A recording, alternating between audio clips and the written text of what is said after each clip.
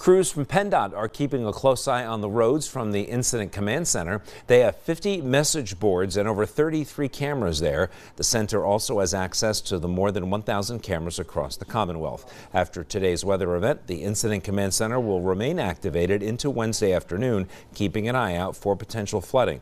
PennDOT officials say if you need to drive on Tuesday night, that's tonight, or Wednesday, it's important to be prepared.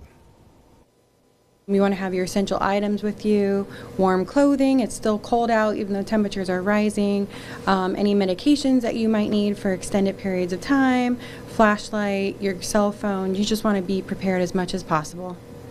We ask everyone to obey our detours. If a road is closed, it's closed for a reason. That means there's a hazard ahead, so we ask everyone do not go around any road closed signs. Always obey the traffic patterns that are in place and turn around and don't drown. You can see any delays, closures, or changing conditions on PAHomepage.com.